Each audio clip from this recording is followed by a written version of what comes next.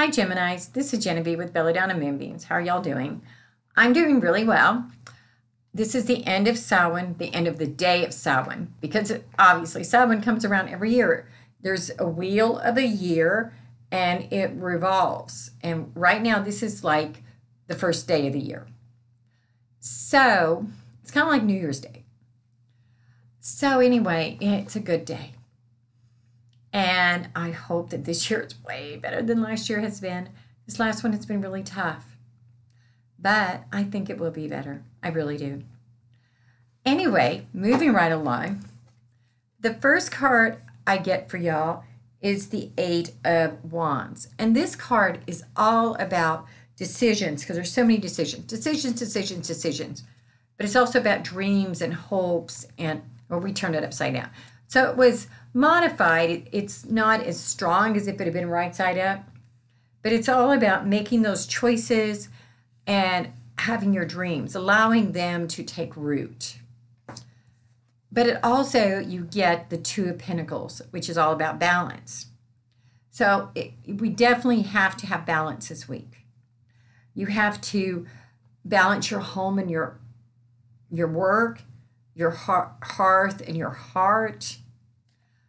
But I honestly think that part of it for you is you have to balance your emotions and your head and your heart, your emotions and your logic. I think that that's really what you need to do, especially in the decisions that you're having to make.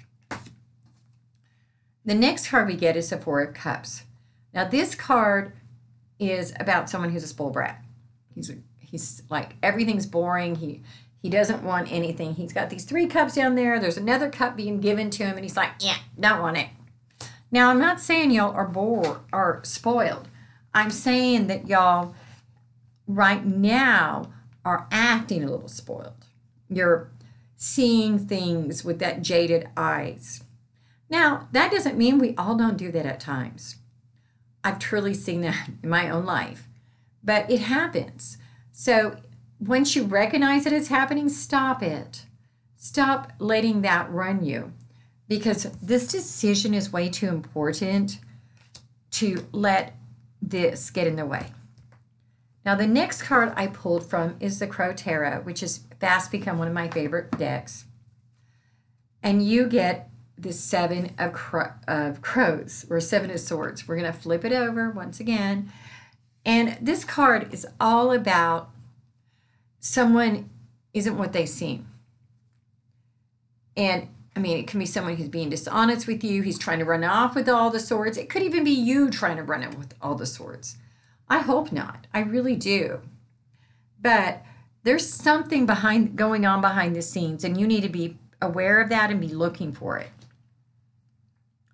I also pulled from the Spell Casting Oracle deck because I also love this deck. There's a couple of decks I've just really grown to love that I open here with y'all. So that's really fun. And this is the Well-Being card. This card tells me that you need to be paying attention to your well-being. As you're finding balance, as you're finding grounding, as you're spending time doing the things you need to do to make you a healthy you, you're going to find the answers that you need. And this side of you is not going to be in charge. And you're not going to let that person take advantage of you. Now, I also decided to read from my crystal ball.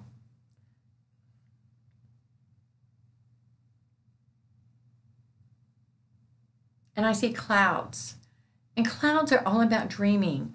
And I think that that goes with this card too. So right now, it's okay to dream. Just don't get so lost in that dream that you lose sight of that balance. Sometimes we can live so much in our dream world that we forget to live in reality. That's what causes us to make really bad mistakes. So don't do that. I see a road, and it was kind of a meandering road, and that tells me that you're on the right road, but it's going to have some turns that you're not expecting right now. And that goes back to those decisions. It's going to make those curves, but you're going to make those right decisions and you're going to keep going on the road.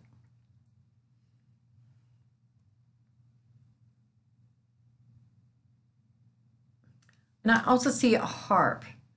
Harps are all about hope or worship, but I'm saying it's about hope in this case. So what I think that means for y'all, Gemini, is that I don't think this is about boredom or being spoiled. I think that you're beginning to get frustrated and give up hope.